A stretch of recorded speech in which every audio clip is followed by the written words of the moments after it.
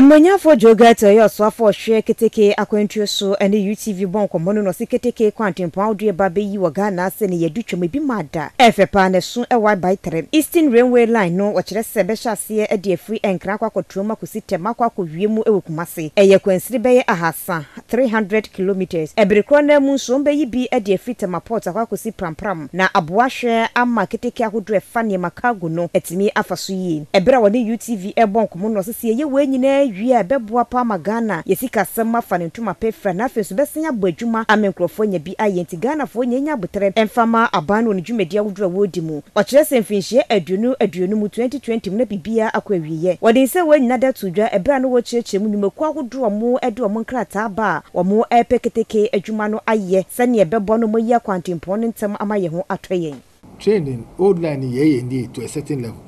And here's a new line, here's a from no Echo Western region is here from Kojokro.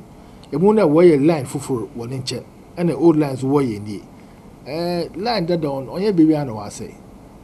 baby, baby, say, actually, outside, no office outside, the moon there,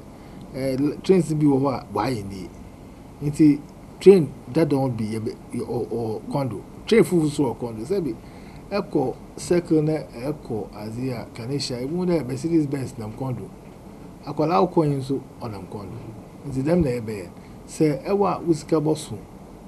first class training and akofu first class ewa usika also first class training usika bosu sebi trainer on your bad on so over for you we could do and afa we are not going to do a system just for the elite or for the rich honestly ninja na akufa do nja ma onusi we didn't come for the people, we came for just a few. And so I'm quite happy with the process that we are going through. I'll just plead with you as members of the Incre fraternity to tell the people of Ghana that the same people of Ghana who won the thing done yesterday, if we don't go by the process, the same people, like the people who told Jesus Christ, who hailed Jesus Christ, the same people who say crucify him. I don't want to be crucified. I want to go according to the law.